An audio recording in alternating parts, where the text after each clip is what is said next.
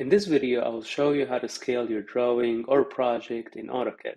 My name is Jay and I'm the founder of JCAD. I make Autocad tutorials on YouTube and I focus on Autocad for Mac. Let's dive in.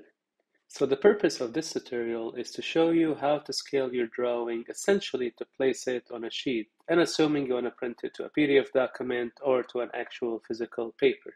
So the process to do that, there are multiple ways to do it, but the one I will be covering is going to happen through the layout or the paper space. Okay, so I am referencing a project that I created before. I do have a tutorial for this one where you can watch it step by step, and I'll leave it on the top. But back to the scaling of the drawing, the way I like to do it is from the layout actually. So if you have a layout, the layout basically is where like you can do printing. The difference between layout and the model space is that the layout has a specific size while the model has infinite space. You can zoom out as much as you want or zoom in again as much as you want. But anyway, back to the scaling of the drawing and back to the layout. So from here, you also have a viewport element. This element allows you to see your project in the model space. You can activate this and change how you see the model space. To activate it, I will double click and then I can now zoom on my project. And from here, we can actually set the scale of the drawing. To do that, I will go to the bottom right of the interface, and then from here, I will click, and then you will see the list of scales.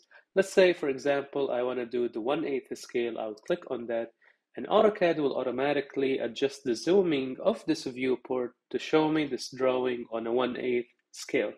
Of course, assuming we're going to print on this current paper. If you want to know what's the current paper size of this layout, you can actually right-click on the layout and go to Edit Page Setup. Once you click that, you will see this window, and you will realize that the paper size here is the letter size, which is 8.5 by 11 inches.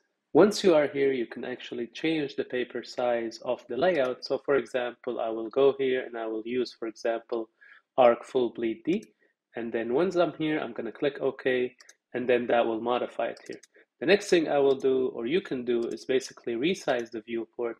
And let's say you want to place this on a bigger scale or a smaller scale, depending on how you look at it. So for example, I want to switch the scale from 1/8. I want to see this floor plan on a 1/4 inch scale.